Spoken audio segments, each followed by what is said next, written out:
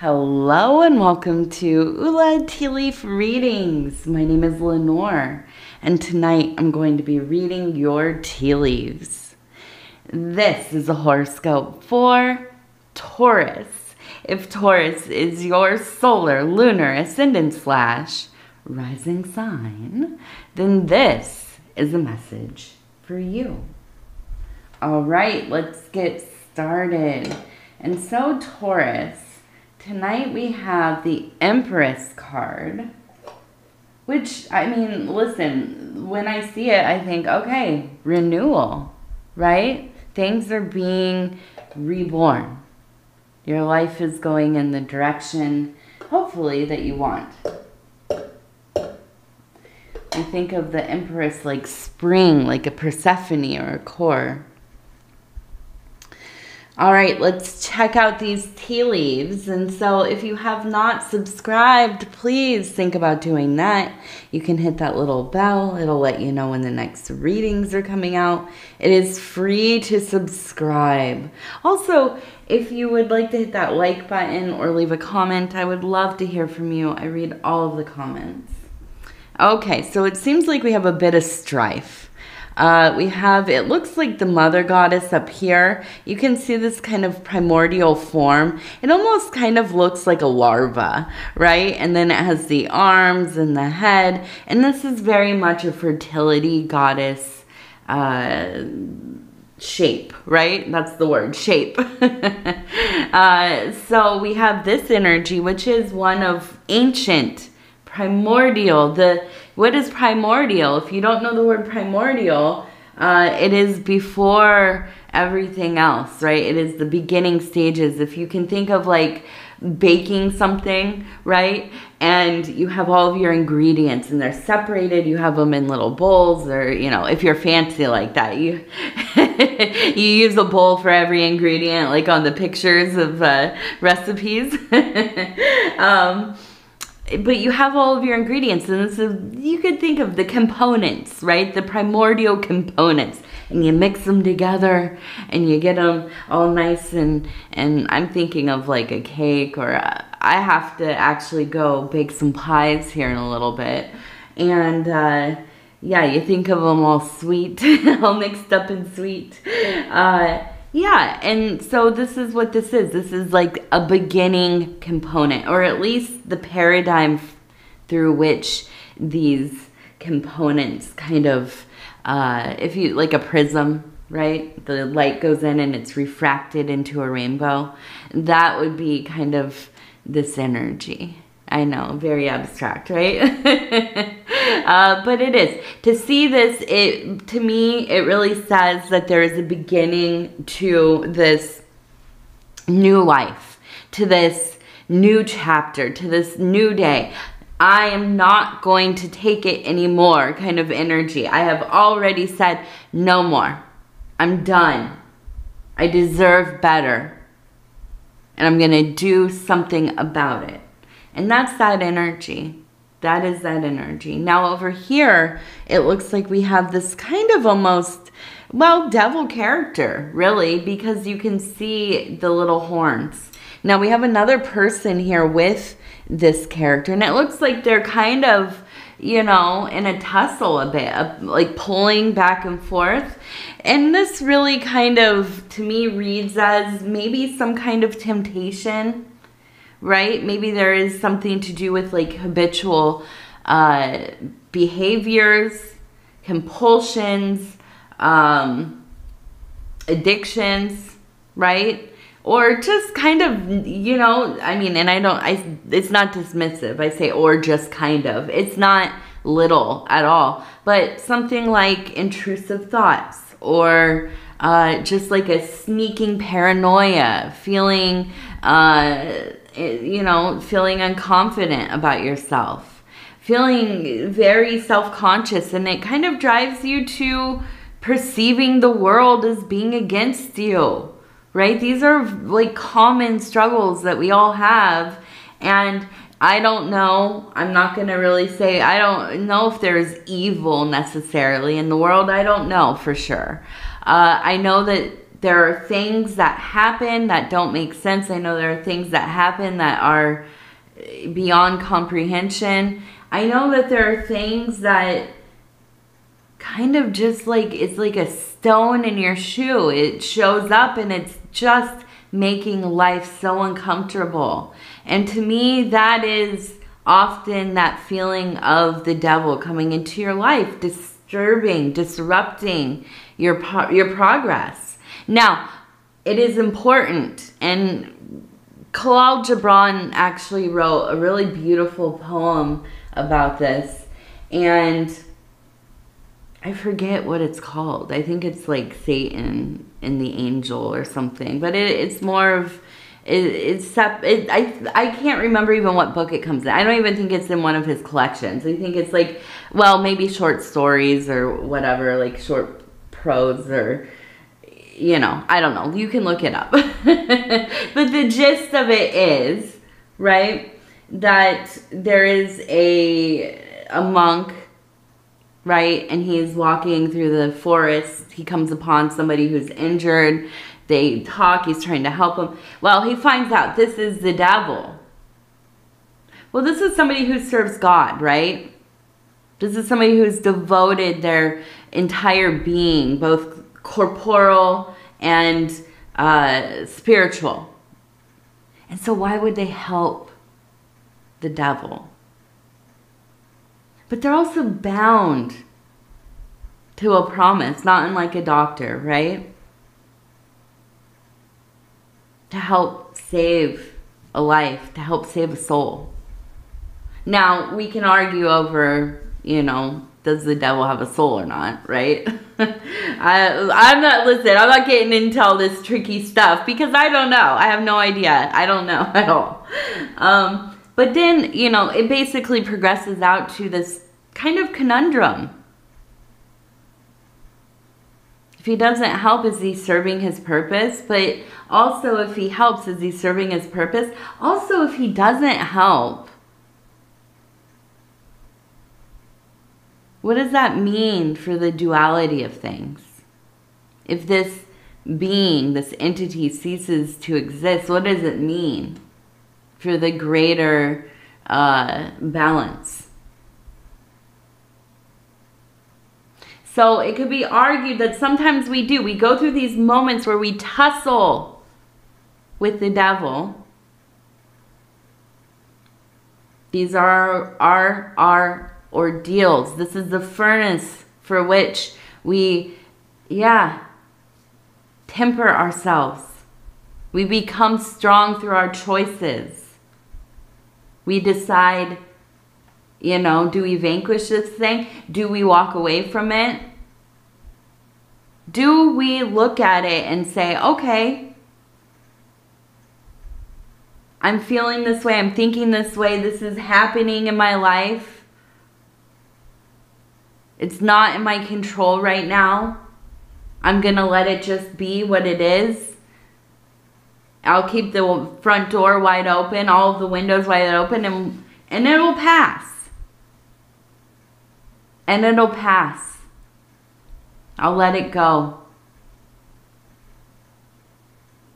And so I look at this and I feel like it really is. It's this kind of, you know, age-old story of the battle that we have with ourselves, with our circumstances. And there is if you could think of Nuit. Who is Nuit? A beautiful goddess, right, from the Egypto-pantheons. And it is a primordial goddess, the grandmother of the sky.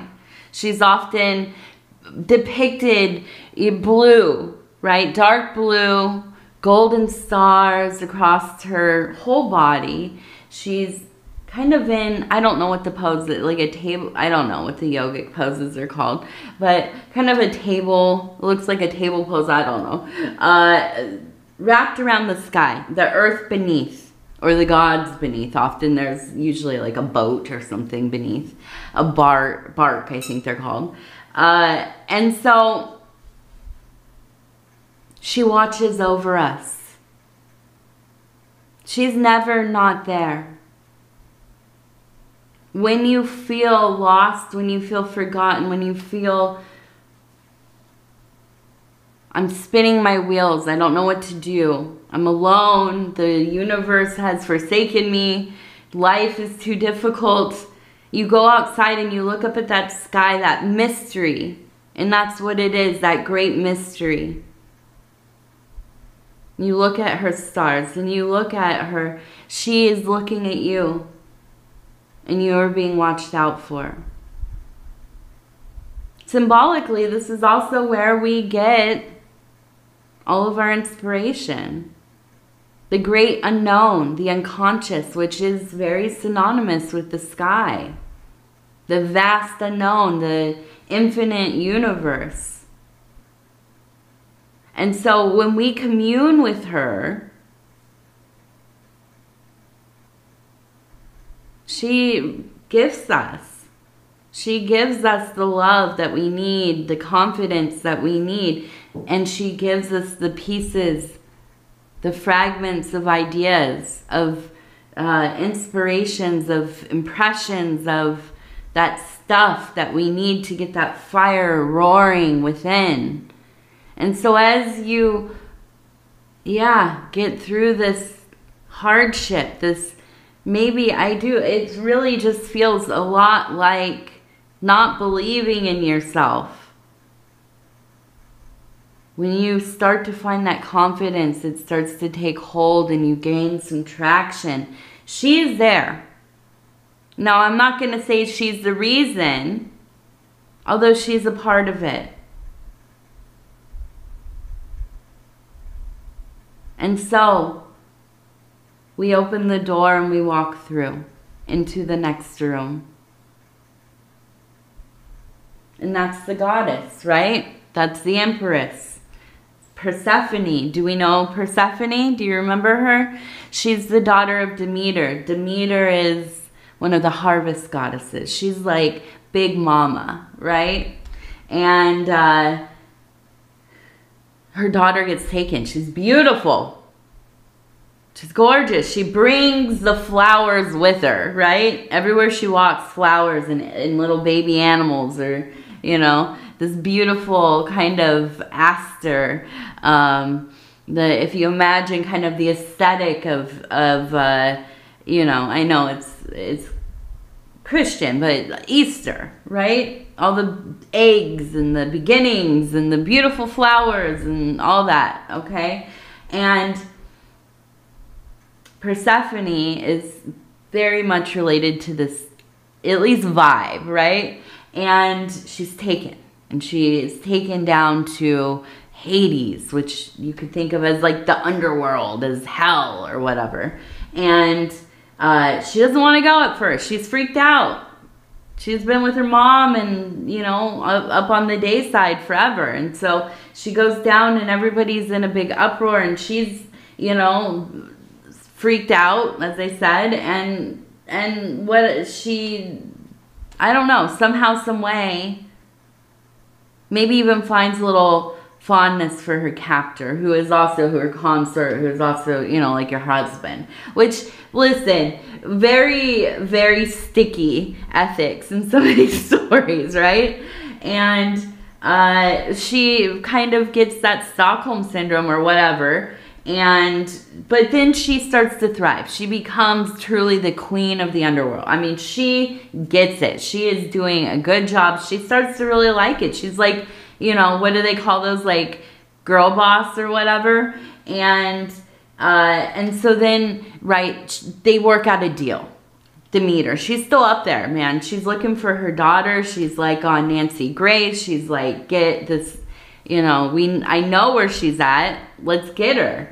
So they work out a deal. Again, sticky ethics here. Everybody's deciding for this, beautiful, powerful being, this Persephone, what she's going to be doing with her time and efforts, right?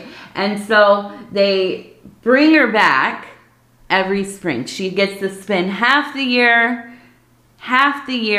upside, half the year down on the underside, right? So she goes back and forth. And so spring, when we know spring is starting to show up. Everything's melting and it's, you know, starting to sprout. You see the little pieces of, you know, green sticking through the leaves and stuff. You know Persephone has come home, okay? And so, looking at all this, I feel like it is such an energy of rebirth for you, Taurus. It is a time in your life when, yeah, maybe you're a little freaked out because things are changing. But you also have that power. You have that power. And also you just have that, I'm not putting up with this anymore. Do not sleep on the power of being totally tired of something. I'm done, right? And that will light a fire under your, you know what I'm saying, right? It will. So let's take a look. We're going to keep going here. I know I've been rambling a little bit, but it feels powerful to me, I must say. Now we have, it looks like,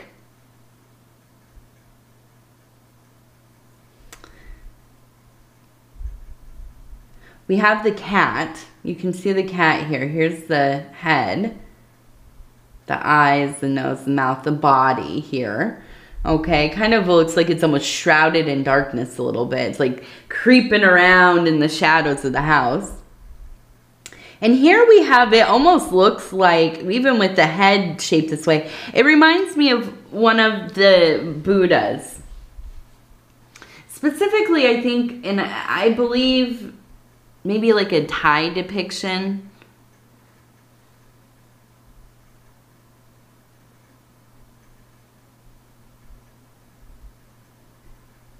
So I'm looking at this, and the cat represents independence for me. Always kind of this feeling of serving self, but not in a way that is malevolent to others, right? Or predatory, or just, you know, careless, thoughtless. A cat is very calculated. Most of them, anyway. I mean, some of them are just, they, you know. But most of them are very calculated. And they do what they feel, right? If a cat's hungry, it's going to get up. It's going to go to get its food. If there's no food, it's going to come tell you, hey, excuse me, human, this is empty. Like, what's going on here? You have one job and you're failing at it. You know, if they want love, they're going to come and, you know, demand love. And when they're done, they get up and they're out of there, right? Very independent. Obviously, and I'm going to go for the most superficial, the most obvious relation here is finding that Zen place, right? Finding that place of a quieted heart, a quieted mind.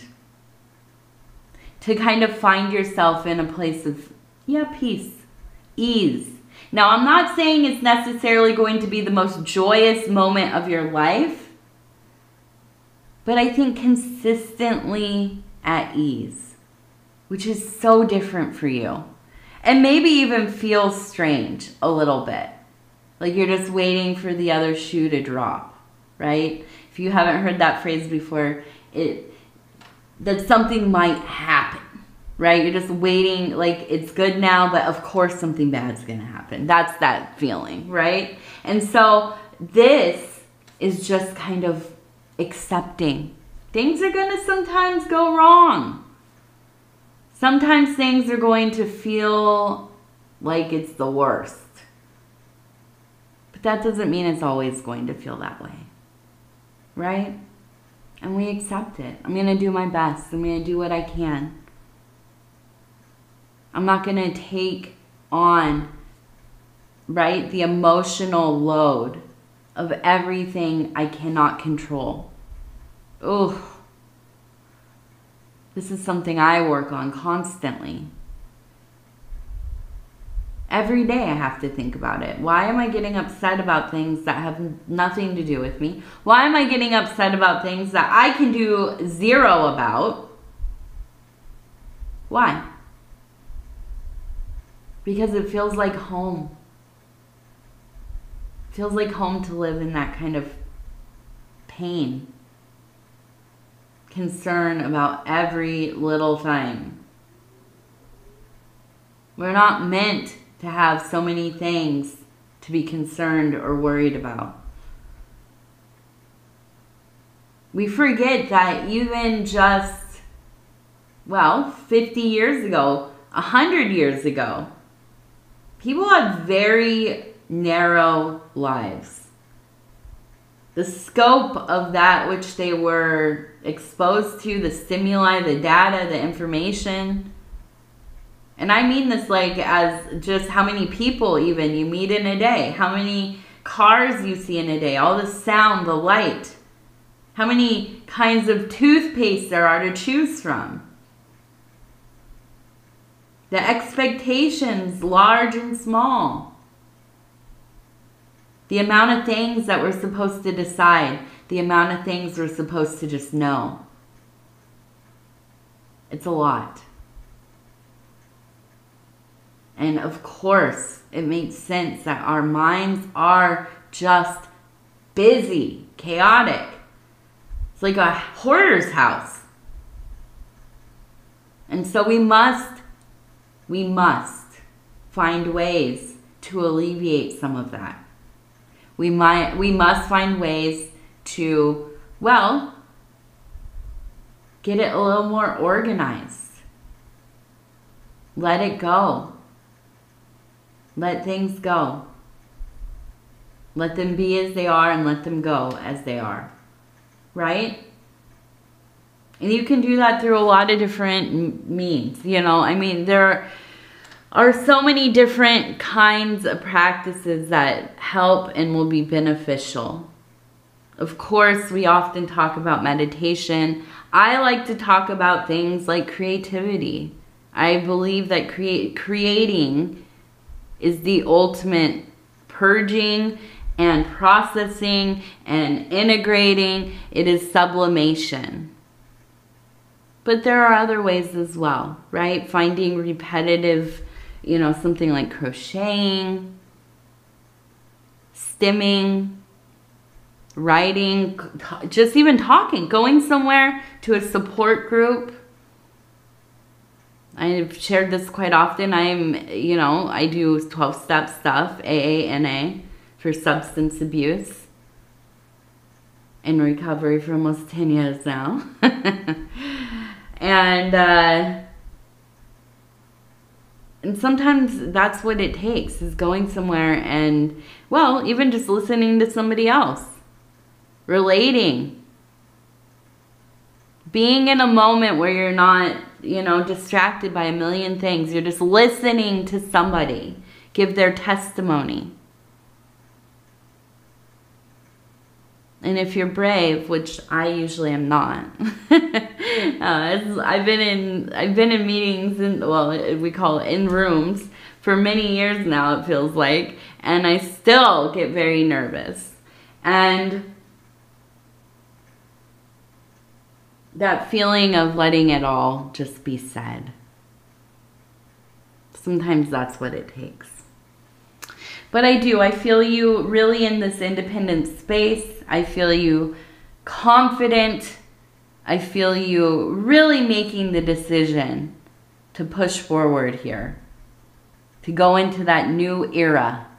Now, we also have the letter E. So that's important. The letter E, we have the letter E here. There's a heart by it, so I'm guessing this is somebody that you love. You love. It could be romantic, it could be family, it could be friend, any of the kinds of love. There's so many kinds of love to choose from, right? And so it does feel like a love connection. Doesn't necessarily mean romantic though. All right, so we also have a deer who is running. We have a person who is watching it. Ooh, ooh, ooh. So I do feel like there will be some visions for you. Dreams too, possibly, right? And so maybe you are somebody who is very prone to receiving imagery. And it does. It feels like this is going to be something that you experience in that kind of visual field, right? It doesn't have to be waking life, but I feel like it kind of maybe is. We also have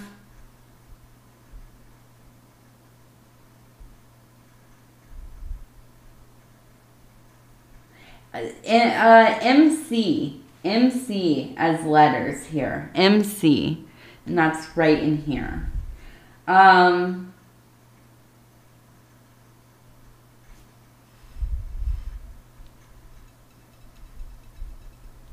So I feel like, because right here we have, I don't know, I don't want to lift this up, but oh yeah, you can see. So there's kind of the frowny face, then there's the happy face down here. Okay? And we also have the gallows, which is where the hanged man kind of, you know, well, goes to do his thing. That's what we'll say.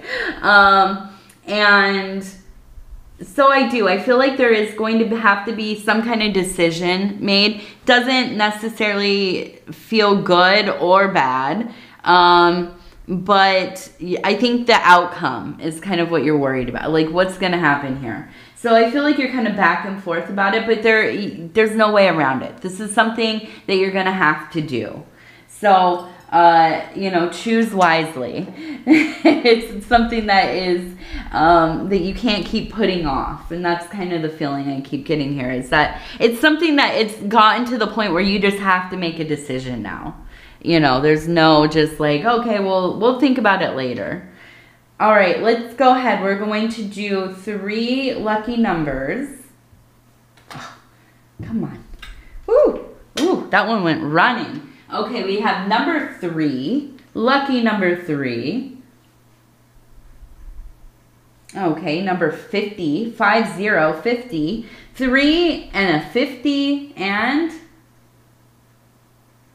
82. 82. All right. Let's see. What else? We're going to do our Mary Magdalene Oracle cards just to finish this reading off. And these are just going to kind of punctuate the reading. All right. We have the cave. Sanctuary exists within. Sanctuary exists within. So a lot of us are coming up on these holidays. Here in America, tomorrow is Thanksgiving, or what do they call it now? It's like Indigenous Peoples Day, or remember? I don't know. I can't remember. I should know. I'm literally Choctaw. So, and I'm not going to put my phone on there. I just showed you for a second. It's just a timer though. Nothing interesting. Let's see. I'm going to see what they have reading. I want to, because it is important. It is important that we...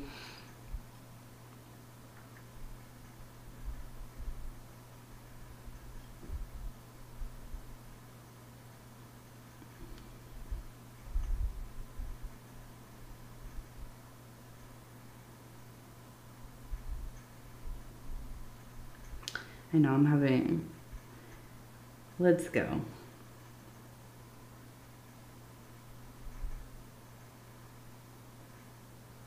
I don't know, I can't see it. What is Thanksgiving called now? There we go. Turkey Day. It just says Turkey Day. I know, I hear anyways where I'm at, up in the, upper Midwest, there is a big push towards kind of rebranding of the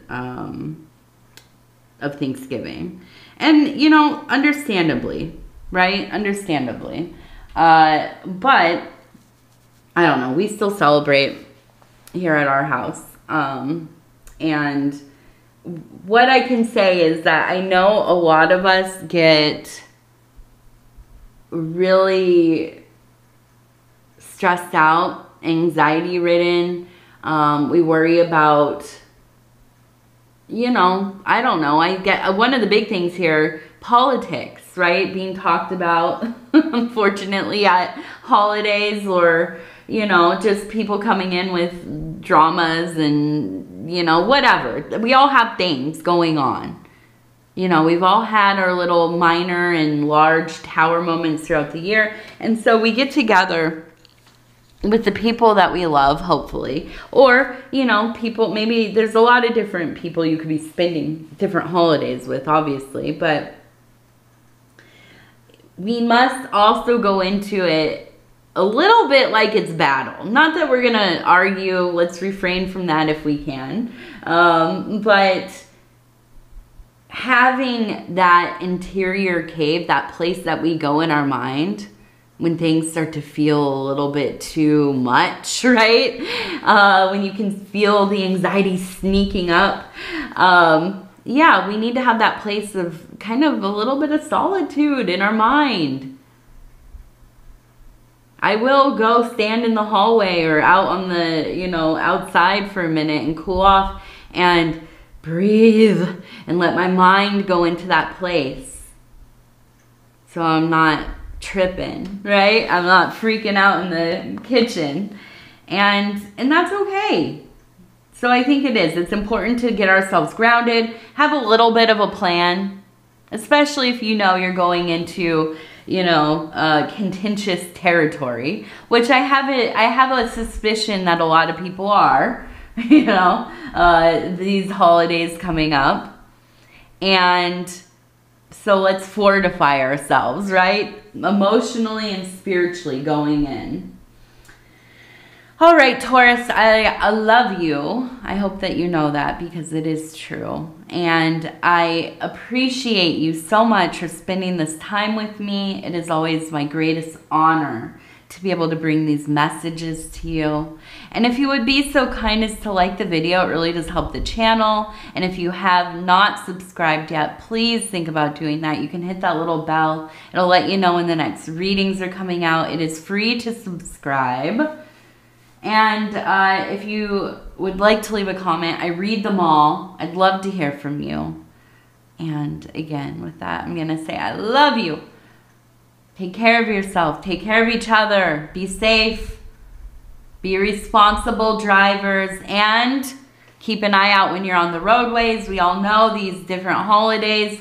Wherever you are, whatever you're going to be celebrating in the next month or two, you know, it can get really bad out there. So just keep your eyes out. Please be safe. I love you. Good night.